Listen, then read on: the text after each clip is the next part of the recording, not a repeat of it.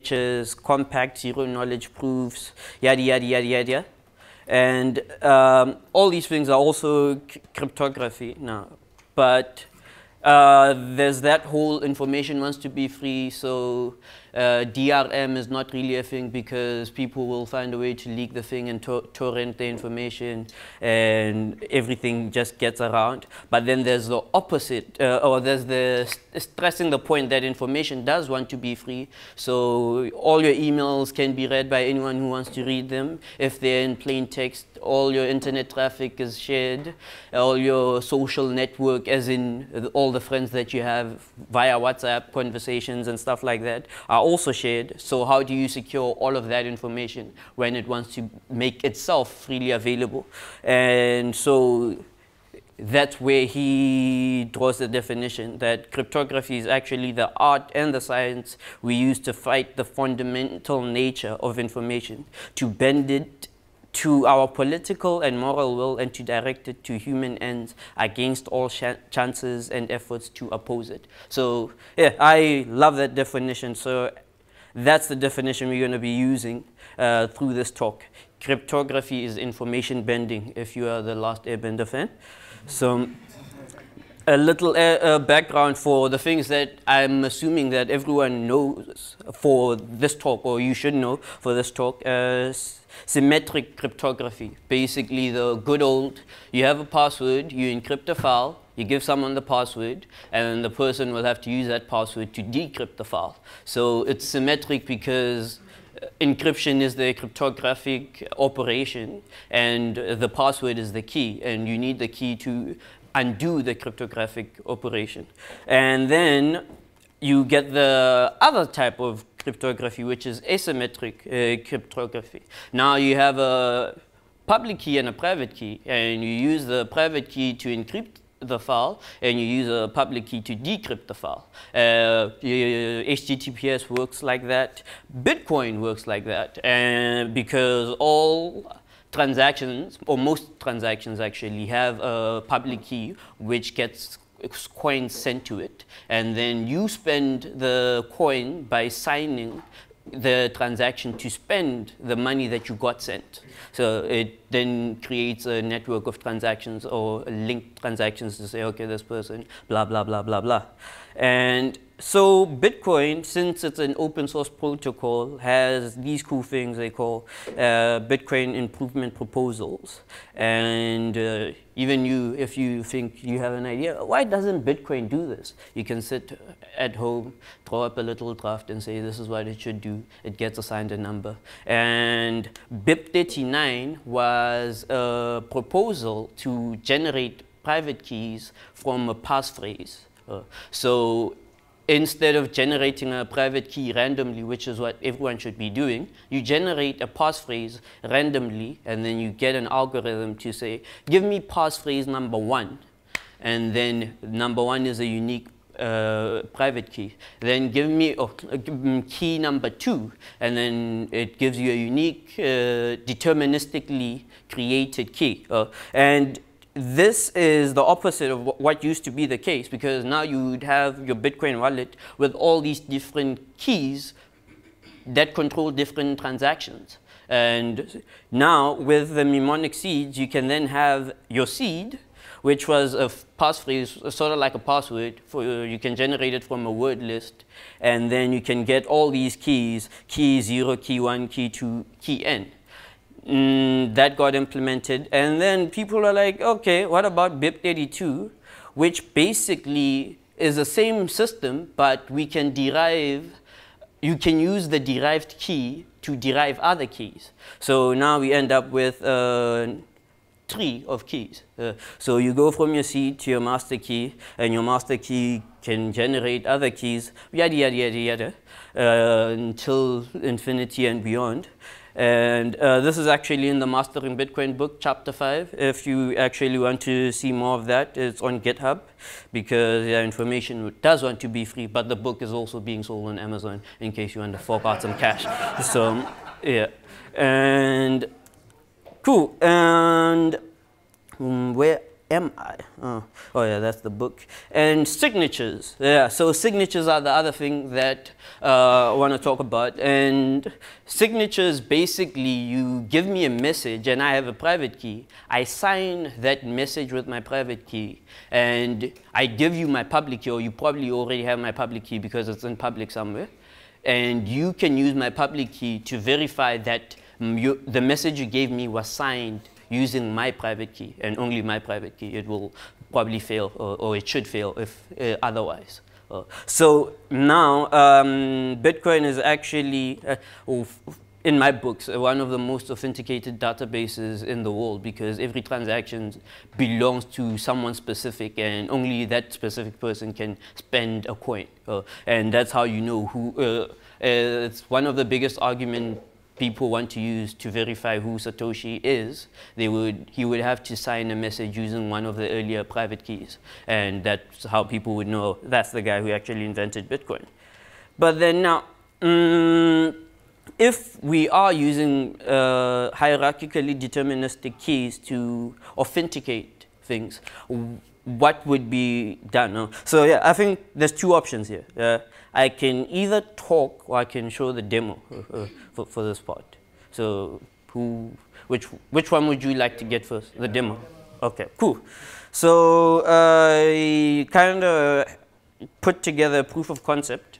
Off.sigidly.com. If you have data or your phone is fully charged, depending on which impact you first, data being expensive or load shedding, you can access the site.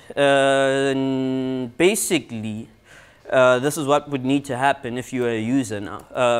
A user would have to have a wallet that supports some of these functions. So let me do something. Let me delete the database I have here. And also show you a few of the operations that your wallet would need to do. Sorry, I didn't clean up, but there's a few operations that you would need to do. One is to create keys, basically to create a new wallet with a random passphrase. And then, yeah, let me just do that before I skip ahead. So I say create keys. Sure, create keys using a randomly generated seed, and that basically generates a mnemonic, a 12-word mnemonic, and that's the phrase. And then a good wallet would give you a random phrase every time. So if I delete my local file again and create another key, these keys are not the same. So, but technically I've lost a wallet by doing that. So now that's my first key in the database. Now I want to use my key to authenticate myself on websites. So the simplest way is to give the website a public key. But then now, since we are using hierarchically deterministic authentication, I'm going to give every website I register on an extended public key so that the website can also derive other public keys from the key that I provided it. And I'm assured that the website will not be able to derive the private keys because that's how the BIP32 spec is set out. We might get some time to actually go over some of the details at a later point. But cool. Now I'm like, hey, Mr. Wallet, please give me an extended public key because I want to register on a site. And then the wallet in the background derives a signature, a derivation path to say, what's this? Create key number 5, and then in key number 5, create key number 500, random numbers. In key number 500, create key number 6. And then it generates this xpub using that. Good question. Sure. You guarantee single use. So now. Yeah. Oh yeah, but continue. Yeah. Mm-hmm. So okay, I guess you covered further. Yeah, but I can show you. Yeah? Oh, okay, cool. So the question was, do you guarantee single use? So to do that, in the code of the wallet that I kind of hacked together, persistence models. So I store the extended public keys. Okay, cool. And so the xpub, I can just say unique. And the derivation path, I also say unique, and let the database take care of the uniqueness for me, the database indexing take care of the uniqueness for me. So it will never generate the same xpub twice, or if it does, it won't return it back to the user. So now I can go back and call the same function. And then, yeah, these two xpubs are different, as you can see at the end. Maybe at the beginning there's some similarities in some of the keys, but going forward it won't be. So now the user can take their xpub and go to a service and say, okay, these guys probably support extended public keys because it's somewhere in the name of the site. And I'm going to call myself BSides.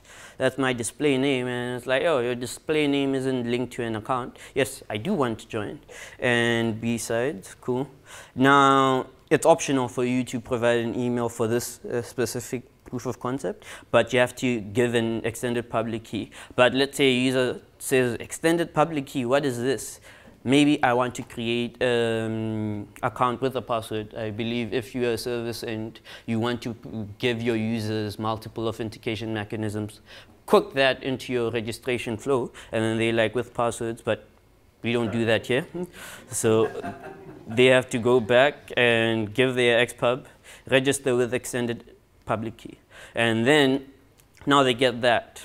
And this is the message that they are going to have to sign. The idea is that, okay, but I'll come back to this later. But basically what this is this. So this is the message that the user has to sign. Maybe I can prettify this with some JSON.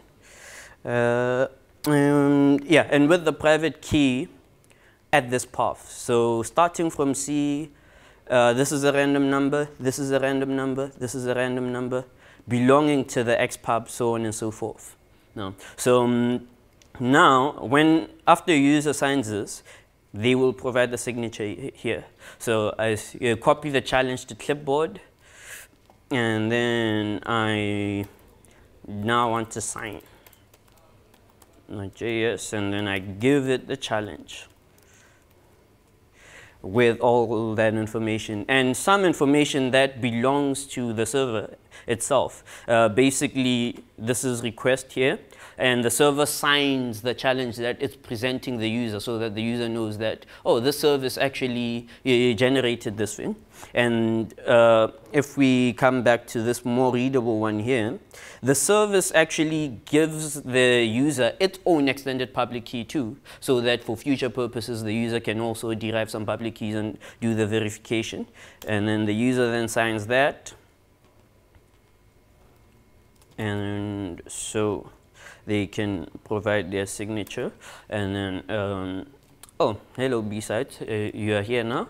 And so now the user can come back and say, oh, now am I registered BSides? And then they get shown the message again. And now they will just have to sign this message. And this is the authentication challenge. And so let's say a user doesn't want to copy and paste responses all the time. You could just leave a variable to say post this to the response endpoint, which is this one, that this service is handling responses to. And once it's done, challenge response accepted, and then the service should have an option to say signed on separate device, and then the user gets signed on. So that's basically how the demo works, but just the rundown for the talk, or the steps that went behind it. So a service, if you are the CEO, CTO, whoever has the most authority, will have to then create a wallet using a randomly generated mnemonic seed, just like I did with my wallet, and then generate a hardened xpub. Now, hardened is the word to use when you don't want people to derive your private keys from the public keys that you're sharing with the world. And that's also in more of the technical in-depth chapter 5 reading. And then the service can generate server xpubs. So since the service has hardened service xpub, they can then say, I have server number 1, whose private keys are derived from my service extended public key, and then I have server number 2. So now these two servers can sign messages on behalf of the service, and a user could use the service's extended public key to verify that these messages were actually produced by servers that are in the control of the service. Cool. Cool. And now all the service has to do is keep its mnemonic seed secure, because once that gets leaked, everyone can position itself as that service. Now, on the side of the server, it gets a hardened extended private key from the service, and then it uses that to sign all messages it produces on behalf of the service. Same thing I just said. And then it keeps the extended private key secure. Now, on the side of the user kind of performs the same actions as the service, blah, blah, blah, blah, blah, blah, but it keeps its wallet secure, because its wallet then keeps track of its identity on all these different websites. Now, okay, the way is basically the demo. An HD off wallet basically lets the user create a wallet with a phrase, and then create random xpubs which keep track of which service they are registered to, and then it signs all these messages on behalf of the user. Now, why would anyone want to do this? I have a few reasons, actually. I think in total there's like 8 reasons. So we're going to go through them. Reason number 1, service access keys, but decentralized. Who here has used AWS Signature v4? Okay, cool. Okay, cool. So they give you a secret key that's generated by the service, right? Now with this, you are the one who generates your own secret key, and then you give the AWS service your public key. So then you are assured that there's no point where your secret key is leaked into their logging system, because apparently I think Twitter and GitHub leak passwords by putting them in the logs. So this is what the decentralized option of hierarchically deterministic key solves. You are assured of the safety, unless you are really bad at keeping your own stuff secure. And then another reason is crypto stands for cryptography, because cryptocurrencies are in your face. Yeah, so I believe like cryptocurrencies have done so much for cryptography in the past 10 years. Like, wow, I wouldn't know half the things I know about this presentation if it was not for Bitcoin. But I also think that there's a lot of education that could be done to help people actually understand the cryptography side about it. And we shouldn't hide the details, like let a person see an xpub, let a person see an ugly public key, and the more they see it, the more they get used to the fact that, oh, this is actually what's securing my wallet. And reason number 3, mutual authentication. So like I access a service, I access Twitter today. I'm not even sure if that's the Twitter server that I'm seeing, or someone hacked it or whatever. But if they just keep one mnemonic seed safe, and then if a server gets hacked, they can just switch off that server and work from the uncompromised servers. And I would be able to authenticate the server that I'm accessing to say, oh, this is actually the Twitter server and not some other hacked server that's giving me messages, because they would have to hack the mnemonic seed. And then reason number 4, who watched the Adam Sandler Netflix special? Okay, yeah, the stand-up one. So you probably know the video I'm about to play. Sorry, we don't have sound, so.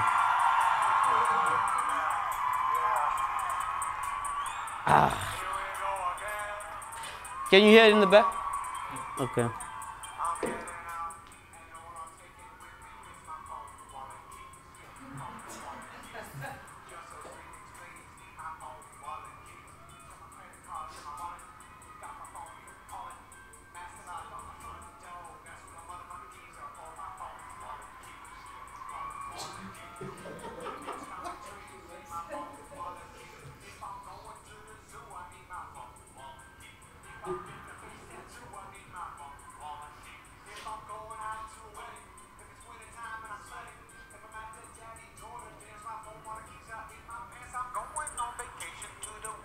Cool.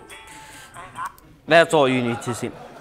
So, yeah, basically, all you need is your phone, wallet, and your keys. And cryptocurrencies, you have your wallet on your phone. You might as well have your keys on your phone if we actually use the keys to authenticate you to services and other things like that.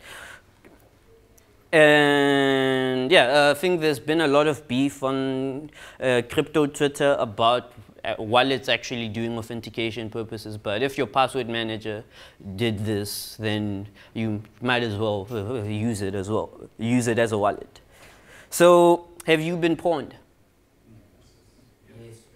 Mm-hmm. What's the worst thing about being pawned?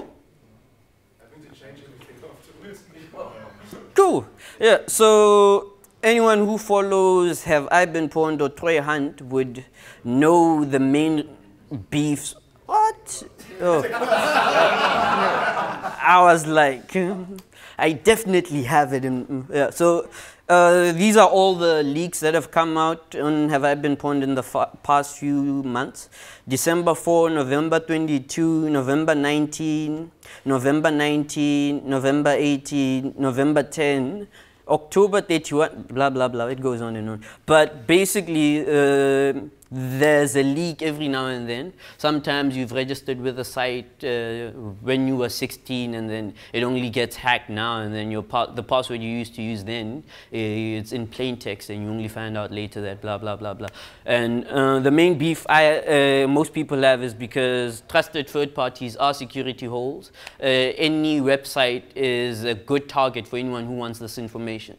That's why I basically also made registering with your email an optional thing. You can just register, have an account, you do whatever you want to do on the service, but if you're only going to keep your email there if you trust that I didn't write bad code.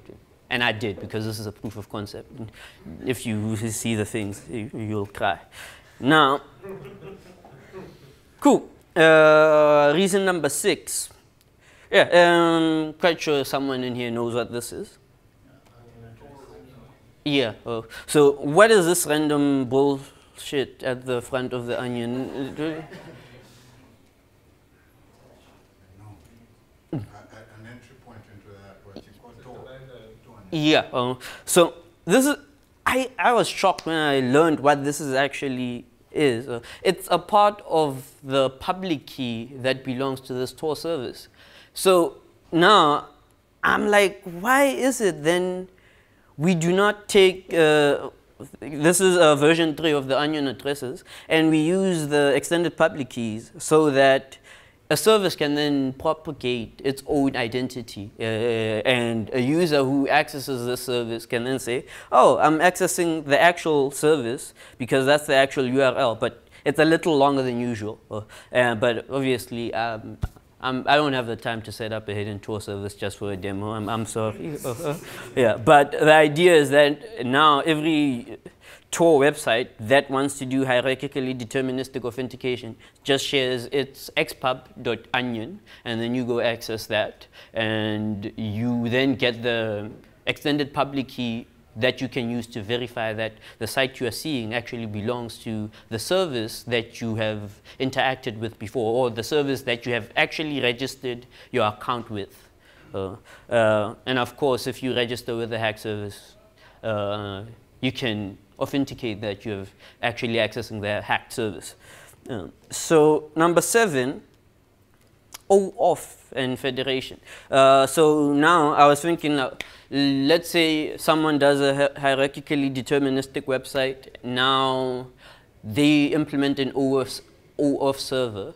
All the requests that a user, now if I go to Twitter and Twitter has a login with hdauth, and they can sign that they are using this derived key on Twitter. And then whenever they have to provide their password for Twitter-related actions, the hdauth service derives another key on the... Oh, that guy gets in. Cool, thank you, man. Thank you. So, can you explain it? If you, I think what you're saying is if you integrate like an OAuth with an HD auth front end, right? That the password that OAuth sends back, or the token that OAuth would send back, would be not only uniquely created each time, but it would be separate and apart from your xpub. So, and because it's separate and apart from your xpub, extended xpub, there's no traceability back to the originating user, because the token that's created is divorced from the xpub that's entered. Cool, Leo. Thank you very much. So, yeah. Does that mean that, okay, I get that it's a single use round trip. Yeah. But does that also anonymize you then? In a similar way that the sign in with Apple would anonymize you. But if you then choose to share your actual email with that service, whatever benefit you're getting from the whole, it just goes away. So yeah, anyone who wants to implement that, have fun with it. So deepfakes and Photoshop social media pages. Let me. Cool. I'm gonna post this as a tweet thread. Cool. They say deepfakes are an issue, or they are going to be an issue, whatever they say. But if you can sign everything that you are posting to social media, and it can be verified by just using your extended public key, it won't be a problem. So you register with Twitter, give it an xpub, and then every post gets a signature from you. And no deepfakes, no Photoshop social media pages, but people are always gonna. I don't think that solves the problem. Well, on a technical level, because the bigger problem is people's emotions. Somebody else posting something that is claimed to be you. Yeah, but so they can sign it and it's verified that they posted it, but it's not actually you sitting there saying whatever they claim that you're saying, but they can pretend like it's a recording, but it's actually a deepfake of you. yeah, but for them to sign it, they would have to have your private keys. And the private keys only say, the social media post. yeah. Of like something that they recorded of you. With your, they have to have your private key. Otherwise, the signature won't verify to belong to your extended public key. And that's only if they want to say that it's you posting it. Yeah. Yeah. But No, I'm saying they're posting it as themselves. They're saying, yo, I just Oh, saw this guy. and then they just give a random saying signature. He's a Nazi and I'm posting that onto like. But if someone who wants to verify it has the option to say, yo, what's the signature for this thing? Well, you sign your six that when someone else posts this, we know it's you. It's you verified. Yeah. But there's also kind of strong legal implications, because one is that you, for one, can verify that you didn't post it. Secondly, you can verify that somebody else posted it. Yeah. So you know exactly that you have to go after that guy that's been posting nonsense about you. And you can't lie about it. Yep. So, yeah, I think a few things would be required for this. Every social media service will then have to integrate with any wallet that supports the BIP32 specification, so that as a user, you don't have to actually type in your private key all the time. You just say yes or no. I see that being the biggest challenge, though, is that what would drive adoption of this versus everything else? I mean, that's the number one reason why things like PGP fail. Just because user adoption is so low. Oh, I think it might. Let me just start with this and say that. But I think since Bitcoin, a lot of people have money on it. That would be a driving factor. So PGP, if you want to be secure, but not too many people want to be secure. But a lot of people want to keep their money secure. So yeah, and it leads to kind of this. When do you find out that a site has been storing passwords insecurely? Have I been pwned comes in? Yeah, and when you're hacked, you also find out. And the other thing is, what's this? The hashing algorithms that are used on most of the sites are really, lame. Even bcrypt, as good as it is, I've set it to what, three rounds, and I'm like, oh, I'm really risky for doing this on a production system. But somebody is still using MD5, so I'm okay. So yeah, and I think the cool thing with this is, since it's also used on Bitcoin and other cryptocurrencies, people would know when the cryptography is played out, because a lot of money would start moving to some other actors. You will see your own wallet sitting at a balance of 0, and you would know that the cryptography is broken, or you have leaked your own private key. Cool.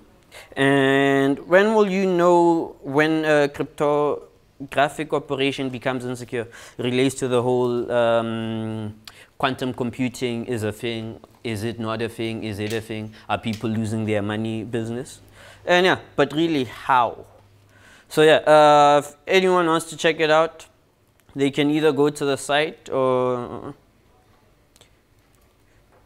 code.sigidli.com.hdoff. Let me blow that up a bit.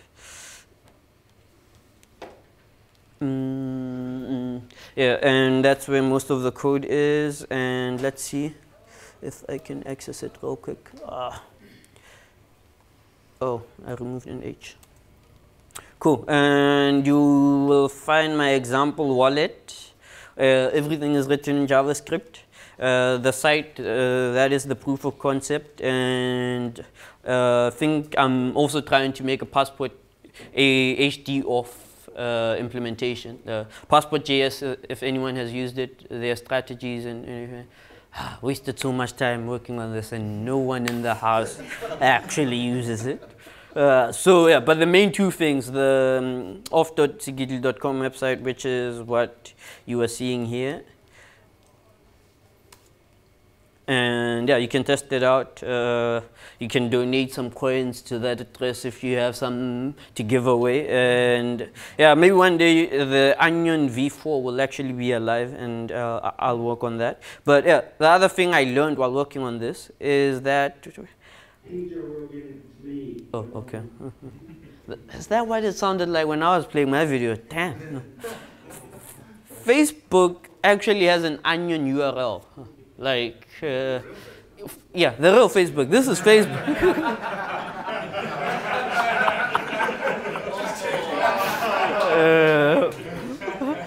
Yeah, so.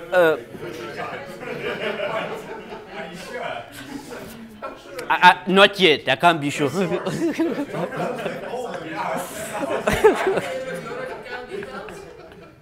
Well, yeah, so if anyone wants to use, oh, they even have an SDN? Wow, this is so too much. But if anyone wants to share their private information securely, I recommend you use Facebook via Tor. I recommend you don't use Facebook. Yeah, so, yeah,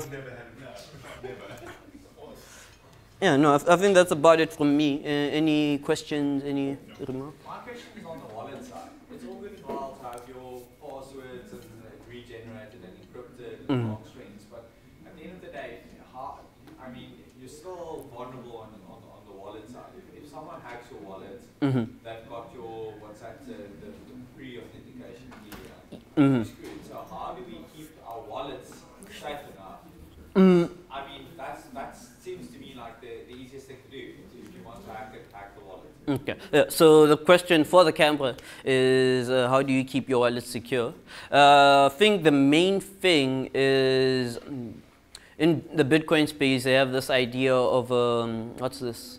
A hot wallet and a cold wallet. So the cold wallet, you don't even connect it online and all these things because you will get hacked.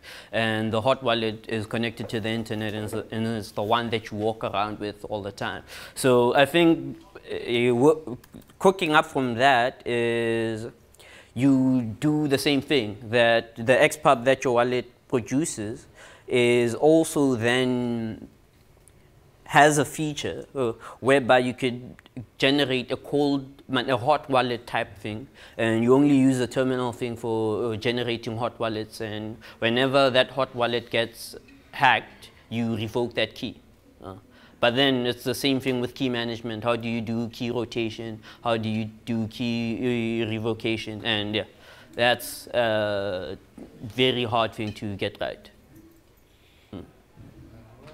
Wouldn't it be that in that case that you would have actually more than one wallet though, if you were having a hot wallet and a cold wallet? I think you would have maybe maximum 2. The cold wallet is where the main keys are, and the hot wallet is where your logins are. So in the event whereby you do get hacked, only those logins are impacted, and you use your cold wallet to revoke all of these other ones. Sure. So, I mean, the premise of this was that encryption is broken, but if I compare this to like certificate signing, root CA has to keep their private key, you know, very, very secret. There's key pass ceremonies and all of that. Aren't we sitting in the same hot wallet here because you have the mnemonic key that you have to keep secret? So at the base, before you go further down the technicalities, you still have some sort of secret that if someone gets, yeah. So we. Okay, so the question is this as bad as having a root certificate authority? It's clearly better, but aren't we sitting in the same sort of root issue? Yeah, so the cool thing is, instead of having one security authority holding the root for millions of sites, so hacking one guy in the crowd is not the same as hacking, you know. But there was a question and then... So just on the xpubs and using them, they sound really great and it's a good idea, but how do we make it easy for users who aren't technical? The QR code stuff. Have more integration with the so the question is, how do you make the whole HD auth thing easy for the users? So from the user side, they just see a QR code, take out their phone, and then the phone posts the response to the service, and then all the user gets to see is a QR code. There are apps that currently are doing this, Zapper, SnapScan, and all of these things. I don't even know what is in that QR code. I should actually look at that. But for me, I feel like it's a similar workflow. It's just that now we are adding a registration step to it. One of the questions was, how do we make this more safe on the client side? Our devices are getting smarter. We have a lot of sensors now. We can use biometrics, we can use QR scanning. There's a lot of other things we can actually make use of on our devices to make our wallets more safer. Yeah. It's going to make it a lot more difficult to hack. Yeah. So maybe that's an option. Okay. Cool. Have you looked at Squirrel authentication, SQRL? It's also using a similar type of mechanism, and they already built a few wallets for different, so SQRL. I'm going to let Google figure it out. This one?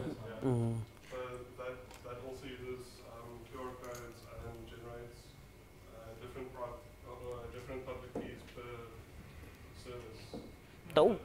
So it's How old is this? So it's been in development for a few years, but it's actually being implemented now.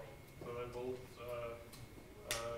server-side things for all sorts of backends. So you can implement it on PHP or IS or all different things. Okay, cool. I'll check it out. Cool. Sorry, I'd like to thank that gentleman for bringing up a well-known researcher, Steve Gibson. He is in charge of a podcast called Security Now, which talks about a lot of what he mentioned about how the development of Squirrel. And yeah, it's for anyone who's keen. Security Now is a good podcast to listen to when you're free. Okay, cool. Yeah. I think. Was there a question over there? I thought I saw a hand. Any more questions? Oh yeah, I think I had a few recommendations just to wrap things up, especially as you were talking about the new biometrics and other things, right? And I think it's called the $5 wrench problem. Like you have all these things that are making the thing easier to use, but then some guy comes with a wrench and says, "I'm going to beat the private key out of you." So the easier it gets, the less harmful to a user it actually becomes, because if you are ever at an airport and they like unlock your phone, and your phone is actually what's authenticating all these other services, then they also have access to all these other services. So as much as we should make it easier on the user, we should have guards in place to say, okay, this can happen and that could happen, and keep users secure. So yeah, that's it from me.